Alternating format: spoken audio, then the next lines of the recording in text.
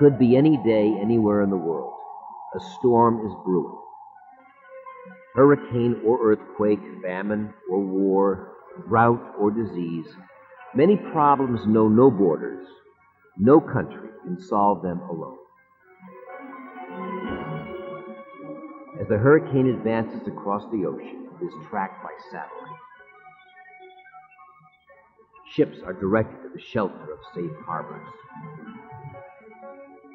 And in the skies, air traffic controllers alert the world's airlines. Its cooperation made possible by the work of several United Nations agencies. They're just one part of an international system that shapes our world in ways large and small. Since World War II, the United Nations has sought to avert war, resolve conflicts, and limit armaments. Today, its mission has grown to encompass much more: humanitarian relief, health care, and economic development for the neediest. In fact, in just about every aspect of human endeavor, the United Nations is an indispensable part of the reality of people everywhere.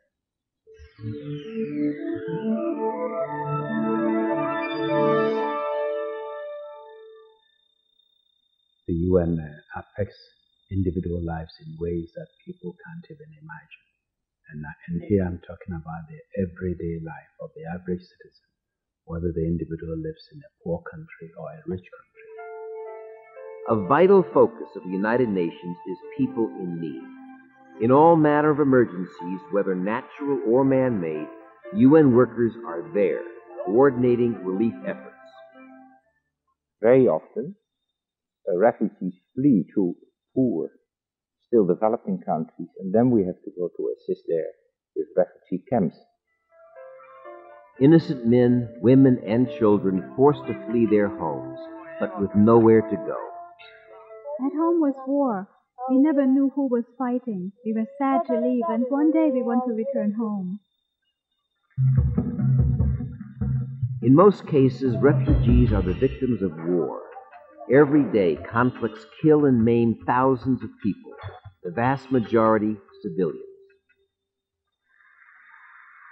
The resolution of conflict and the pursuit of peace lie at the heart of the United Nations' existence. Founded in the wake of World War II, its originating charter declared that its members were determined to save succeeding generations from the scourge of war.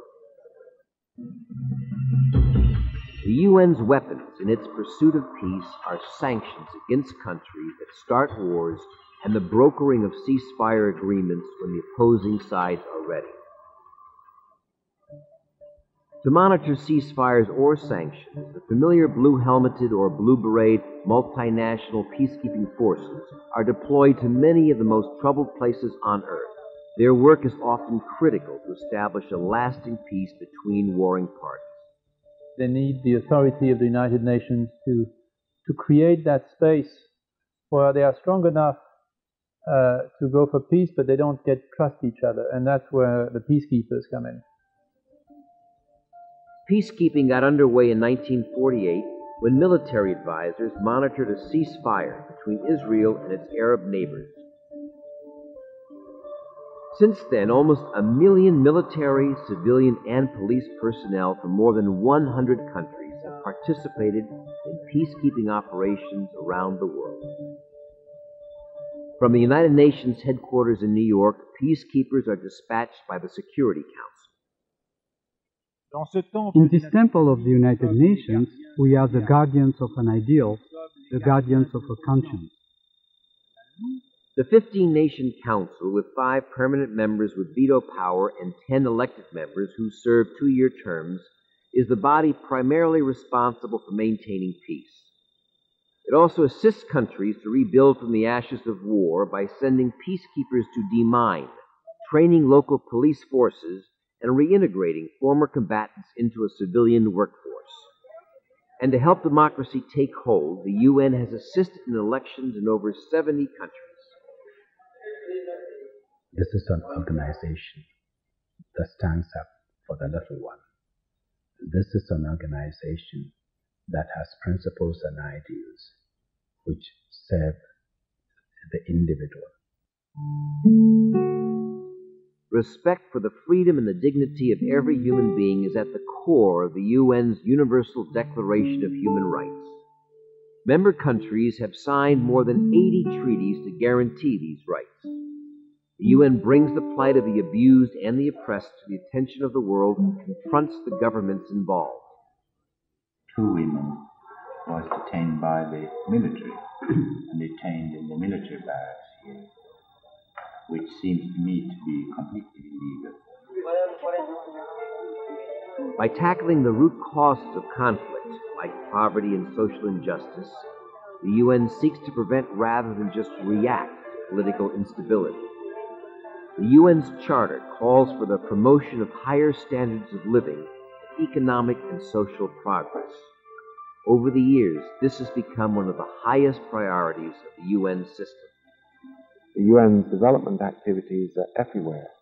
Development is allowing people to work in their natural location and homes and environment to make themselves self-sustaining.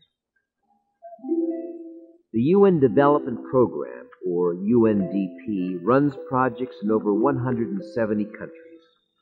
It works with other UN agencies as well as governmental and voluntary organizations to help communities support themselves. UN projects like this women's poultry farm cooperative in Nepal help women earn a living. I want people to say, look, she was so poor, and through her efforts, she was able to improve her situation. In the Bolivian Andes, UNDP trains farmers to modernize their irrigation systems and diversify their crops. This has benefited the entire community very much. Thanks to this project, thanks to our product, we now have an economic profit.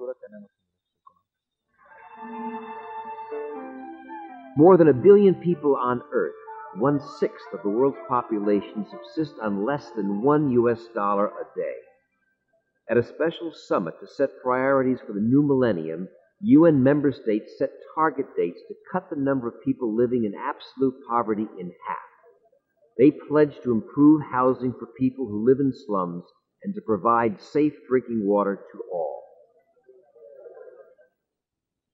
In an age when human beings have learned the code of human life, no mother in the world can understand why her child should be left to die of malnutrition or preventable disease.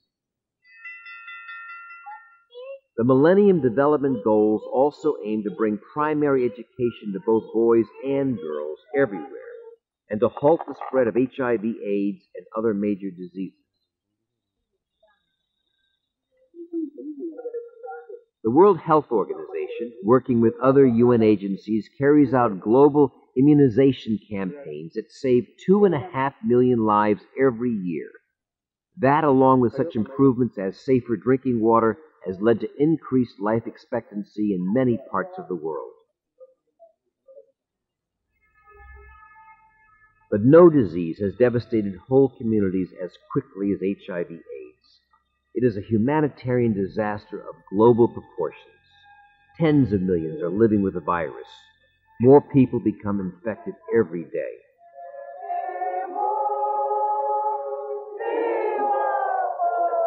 We must protect those made most vulnerable by the epidemic, especially orphans.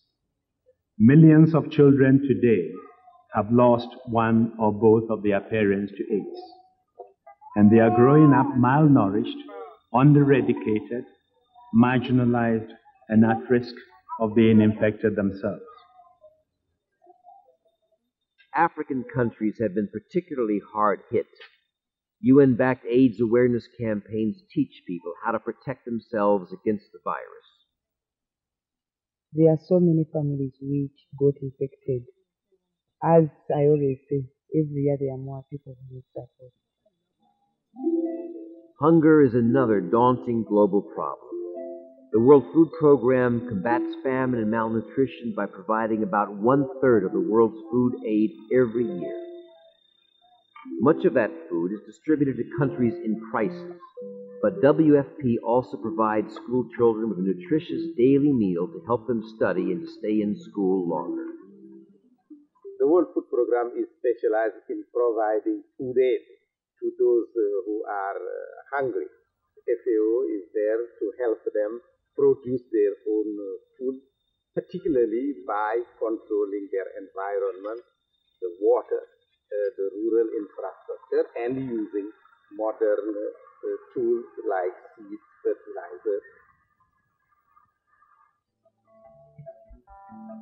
There is also a special organization solely dedicated to children, UNICEF.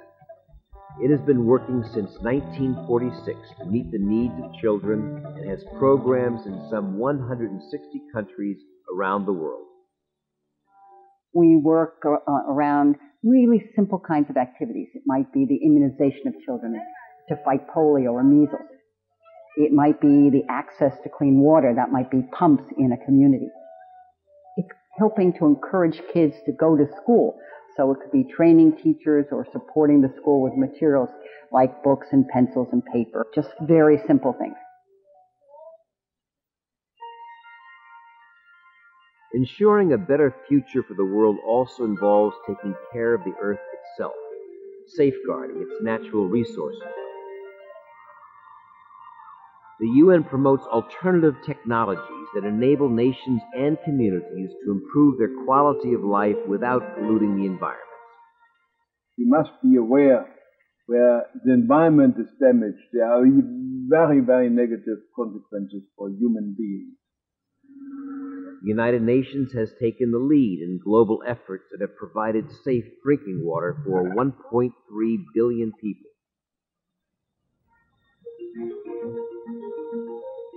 The multifaceted work of the United Nations and its nearly 40 specialized agencies is supported by more than 190 member states. As the world changes, so too will the UN's challenges. Today's real borders are not between nations, but between powerful and powerless, free and fettered, privileged and humiliated. The accomplishments of the United Nations were recognized in 2001 when the organization and its Secretary General were awarded the Centennial Nobel Peace Prize. Today, no walls can separate humanitarian or human rights crisis in one part of the world from national security crisis in another. Because beneath the surface of states and nations, ideas and language, lies the fate of individual human beings in need. Answering their needs will be the mission of the United Nations in the century to come.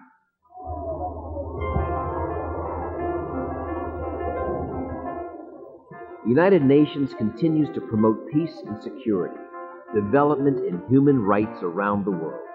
It is the only universal organization that belongs to all the peoples of the world, bringing them together to share resources and knowledge and to build a better future for us all.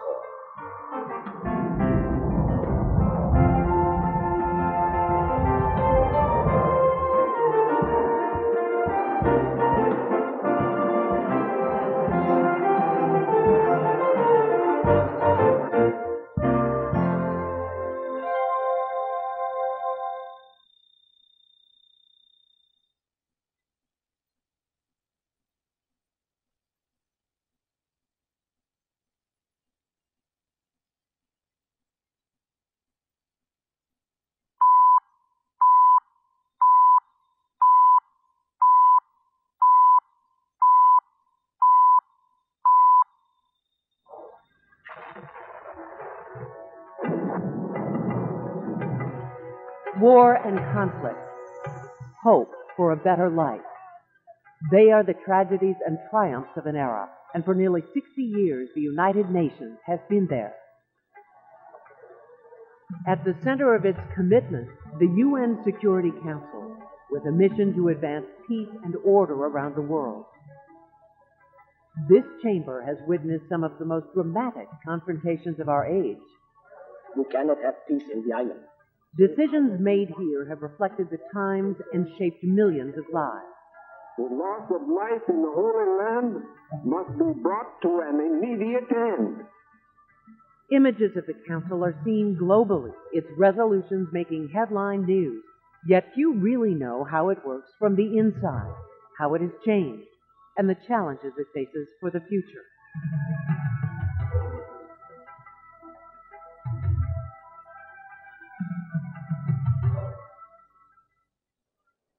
Diplomats, the media, and officials heading for a council meeting at the United Nations headquarters in New York City. It's a scene that has taken place thousands of times. This is United Nations Radio. Interpreters get ready to translate into 6 official languages. Delegates wait for the council president to call them to order.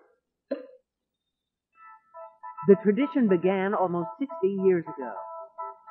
San Francisco, 1945. 51 countries signed the Charter of the United Nations, vowing to save future generations from the scourge of war. Long live the United Nations. The cornerstone of this new organization, the Security Council, one of its 6 divisions. Under the UN Charter, the Council was granted broad powers to resolve threats to peace and respond to outbreaks of conflict. The original conception of the UN during World War II was to bring the major powers of the world together so that they could enforce the peace. 5 major powers were made permanent members of the Security Council: China, France, the Soviet Union, the United Kingdom, and the United States. Known as the P5, each could veto a motion to defeat it. Chapter 6 of the Charter outlines steps for the peaceful settlement of disputes. Chapter 7 states how the Council can enforce its decisions using sanctions or even military action. It wasn't long before the Council heard its first case. In January 1946, it acted on a complaint by Iran against the Soviet Union, which had troops in the northern part of its country. During the Cold War, the 2 superpowers each used their vetoes to block the other's resolutions. The Council was often deadlocked. The 2 vetoes by the Soviet Union have prevented the adoption of 2 resolutions. In fact, it was only under extraordinary circumstances that the Council responded decisively to the Korean crisis in 1950. Communist forces from the north had invaded the south in an attempt to unify the country. And calls upon the authorities of North Korea to withdraw forthwith their armed forces to the 38th parallel. The Soviets, boycotting the Council, were not present to vote. Their absence allowed the other members to approve the first use of UN force. It would be the only authorized military action for the next 40 years. Nobody actually, in 1945, I think foresaw that the Cold War would set in quite so soon with such devastating results. With the threat of nuclear disaster, the stakes were higher than ever. The result, in 1962, one of the most dramatic confrontations in Council history. Do you, Ambassador Zorin, deny that the USSR has placed and is placing medium and intermediate range missiles and sights in Cuba? Yes or no? Don't wait for the translation, yes or no.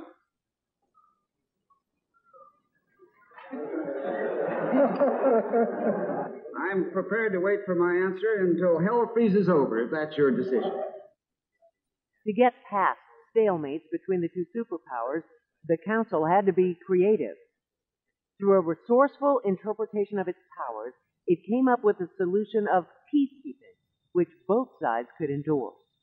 And peacekeeping was really, in the Cold War, a means of containing regional conflicts, which, if they weren't contained, might trigger off the East-West nuclear conflict. From the Congo to Kashmir, Cyprus to Suez, the Security Council authorized some 18 peacekeeping missions during the Cold War. More than 100 countries contributed soldiers, police, and civilians. The signature blue berets and blue helmets of the United Nations became a familiar component of diplomacy. Peacekeeping was recognized that it could be part of a peace process, part of a negotiation, that didn't have to be coercive. It was also an era of rapid decolonization, and membership in the United Nations was growing. By 1964, the organization included 115 states.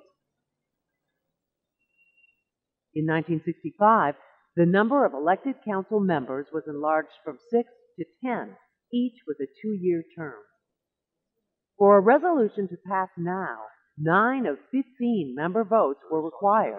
The P5, however, still retained their veto power. 1 against, 2 abstentions. As the Cold War thawed in the late 1980s, and the East-West superpowers were no longer in conflict, there were signs that the Council could provide effective UN enforcement. Mr. President, please help my country. The use of force after Iraq's invasion of Kuwait in 1991 was a watershed moment in Council history. It was the first time since Korea that military action had been authorized. That was a remarkable event which showed that a new spirit is prevailing, a new form, new style, new content of cooperation was there.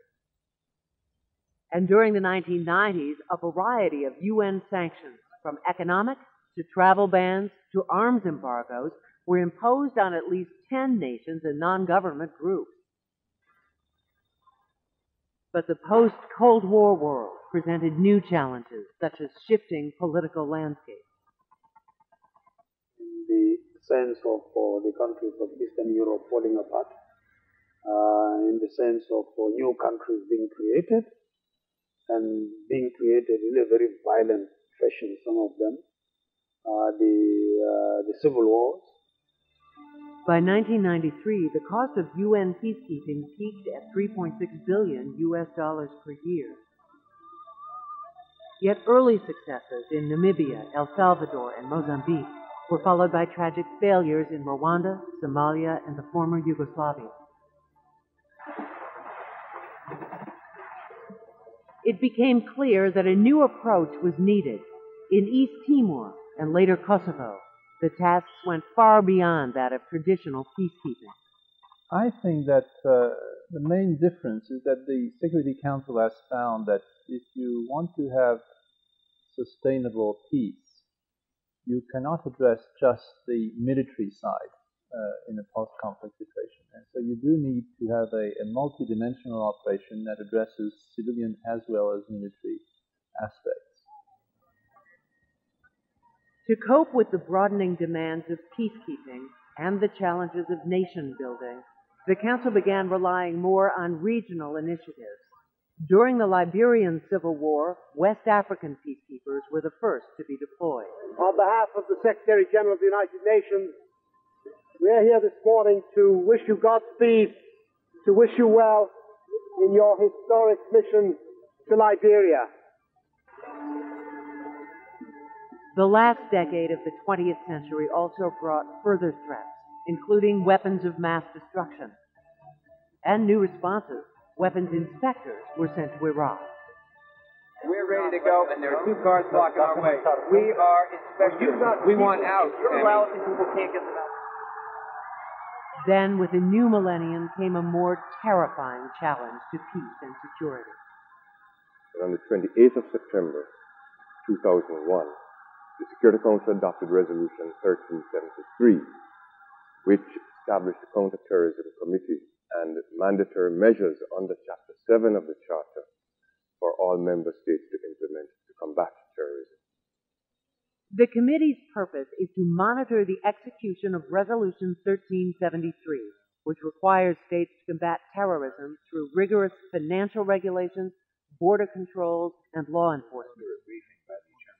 It's now become part of a heavy agenda the Council faces day in and day out. When I was ambassador here from 85 to 89, if you look at the relative standing or the work of the Security Council was this much, the General Assembly was this much in terms of work. When I came back 15 years later, Security Council has gone up this way and the General Assembly has shrunk. Guiding the work is the Council President, a position that rotates on a monthly basis among members. On this day, the United Kingdom's ambassador is assuming that role. In terms of how I would like to relate to you, ladies and gentlemen. It is to be as open and as accessible as I possibly can be.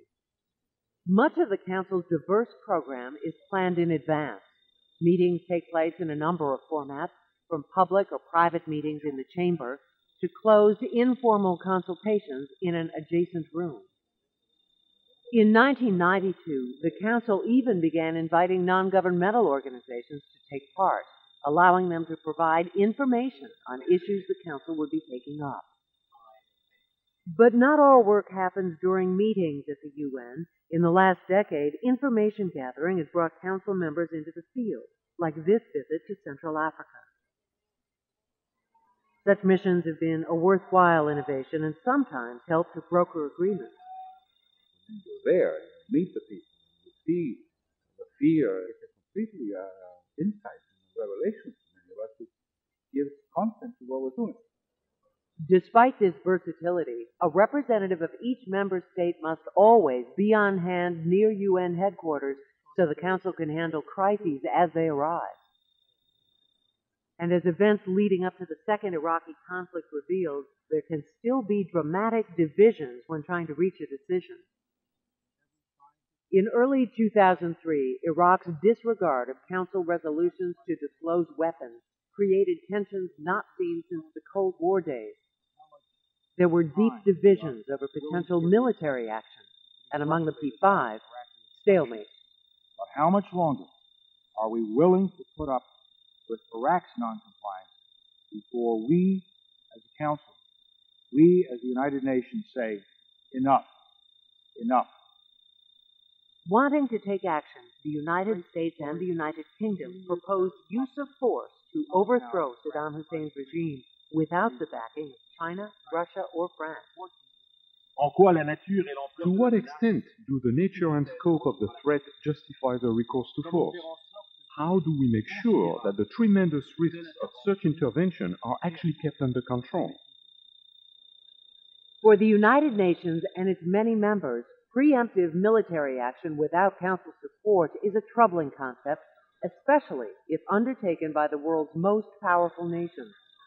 My concern is that if it were to be adopted, it would set precedents that resulted in a proliferation of the unilateral and lawless use of force, with or without justification. Today, many critics say the Council is a vestige of World War II that doesn't reflect new world realities and increased UN membership, now 191 countries. Questions about its future remain.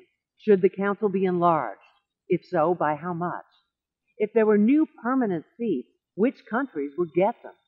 Should the veto power be retained? Would any of these changes even help to make the Council more effective?